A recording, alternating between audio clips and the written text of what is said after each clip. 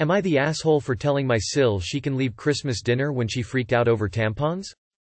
Okay, she's not my SIL yet, but I used it to make the title simpler. She's my boyfriend's brother's girlfriend. I, F28, have been with my boyfriend, M32, Ian, for 3 years. We've decided to host a small, early Christmas dinner. One of the people invited was his brother, Jake, M26. Jake asked if he could bring his girlfriend as she was all alone. They've been together for 3 months, and we agreed, the more the merrier. His girlfriend, Nevaeh, F28, seemed a bit timid but lovely. Nevaeh brought her 8-year-old son, that we didn't know was coming. She seemed lovely right until she went to the bathroom. She came out shrieking, box of my tampon she in her hand, literally gasping for air in between her shrieks. I could barely understand her. Turns out, my box of tampons was visible. Dua, it's within a reach because hey, I need it monthly, why should I hide it and then look for it? She was going off about being disgusting. How could I be so shameless to have this in front of a child and other men and so on? I looked at her in disbelief. I couldn't believe she made a scene about a box of tampons. Has she never been in a shop? Anyway, I told her that my tampons stay where they are, but if she's so pressed, she can leave and go home where no tampons are present. She turned red, quite literally, her face was bright pink. Huffing and puffing, she dressed her kid and told Jake to drive her home, which he did. Jake didn't come back, but he called from her house telling Ian that I was the asshole. I was surprised to hear that Ian, my boyfriend, agreed with him. I thought he would be on my side. We were about to argue, but I decided it wasn't worth it and went to my office to cool down and think this through. Am I the asshole for telling her to leave? Not the asshole. Nobody would have fucking noticed if she didn't drag the damn things out and yell about it like a buffoon. Keep the box when you're done. Leave it out if she comes over again. Not the asshole. This stranger came to your house and insulted you. She's hardly a member of the family after 3 months of dating your boyfriend's brother. If she was genuinely concerned about her child seeing the tampons, then she wouldn't have walked out waving them in the air and screaming. Not the asshole. It's a box of unused tampons. She was being a drama llama. Girl, you need a better boyfriend. They are the asshole. And the girlfriend entitled attitude brings an unannounced child. No, you were brilliant.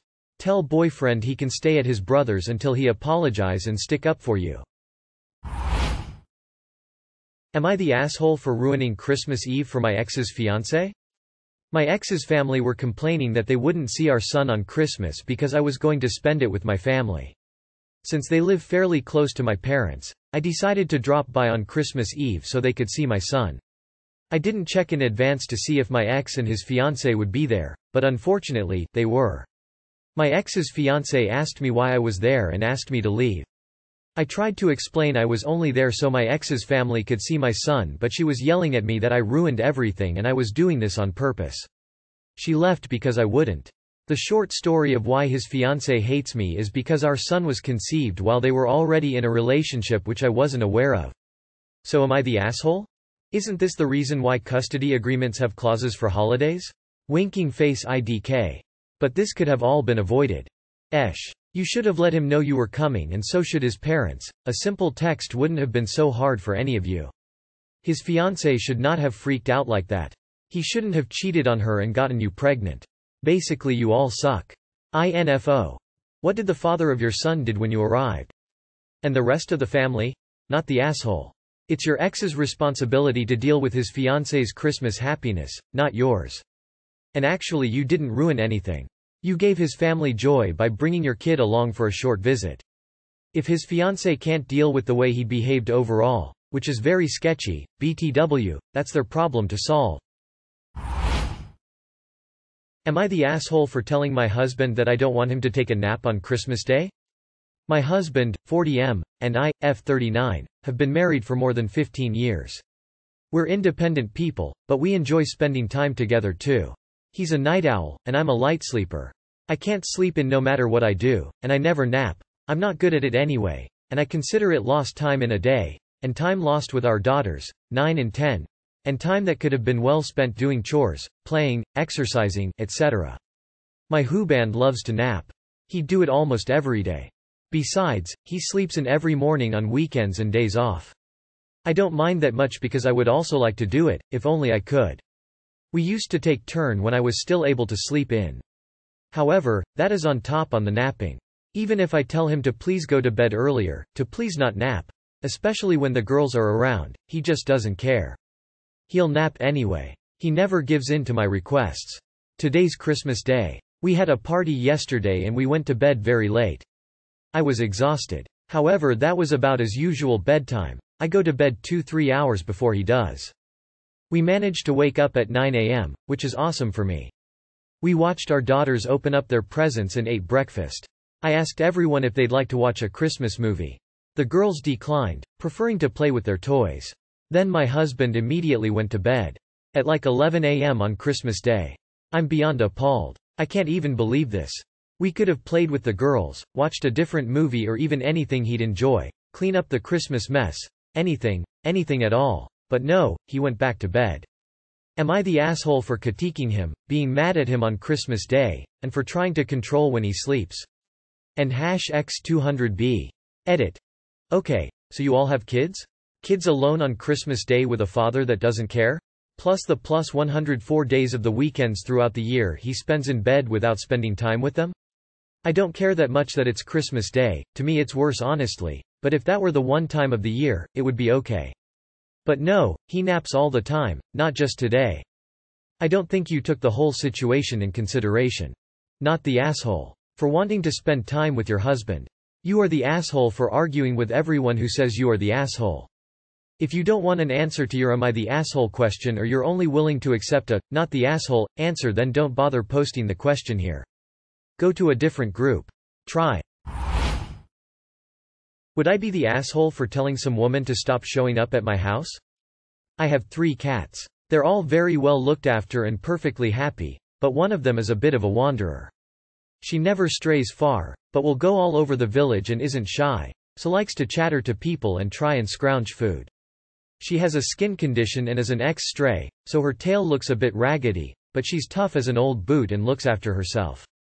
A few weeks ago, a woman found her and took her to the vet saying she was on the brink of death. The vet is familiar with our cat and assured her she was fine, and called us to pick her up. The vet apparently had to force the woman to leave our cat behind, as she kept insisting she had to take her home. Luckily our cat is microchipped. Since then, this woman has been posting in our local residents' Facebook group and somehow got our address off one of the neighbors. She shows up at our house, sometimes multiple times a day, with our cat. She stands and talks for ages and ages, saying that she had to bring the cat home because it's wet outside and she looks sad. She doesn't seem to grasp that if she stops paying the cat attention she will leave her alone.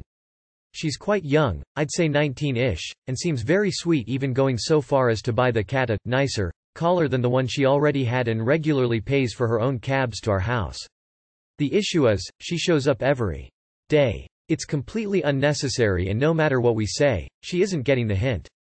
She showed up twice today alone and it's Christmas Day. We were in the middle of dinner and she wouldn't shut up about how the cat was outside in the rain, as if cats aren't fucking waterproof. The cat was home last night and perfectly happy, but because she happened to be outside for a couple hours this morning, this woman just showed up with her on Christmas effing Day. Would I be the asshole for telling her to stop showing up at my house? Edit. Cat was previously semi-feral. We do not let her out, she comes and goes as she pleases and is perfectly happy to do so. We live in the middle of the countryside so she won't run into a road etc., and she has a collar with a bell. This isn't a debate about if I'm a bad person because my cat sometimes jumps out of the window and goes walkies. Not the asshole. She refuses to accept the fact your cat is fine and stalked you. Definitely not ta. In ta, but be careful. I get the feeling if you ask her to stop coming she'll just take your cat. I'd make sure you have her address. Wait, cats are waterproof? Not the asshole. This woman sounds mentally or emotionally disturbed. Tell her you appreciate her concern for your cat, but that your cat is well cared for, as the vet confirmed, and you'd appreciate it if she didn't come to your home anymore. Next step would be threatening a restraining order, I suppose. Not the asshole for keeping this crazy person away from your house. You are the asshole for letting your cat roam outdoors and likely murdering a lot of birds and crapping all over town. Be a responsible cat owner. I honestly think the young lady is very lonely and is using the cat as an excuse for social interaction with people that are nice to her.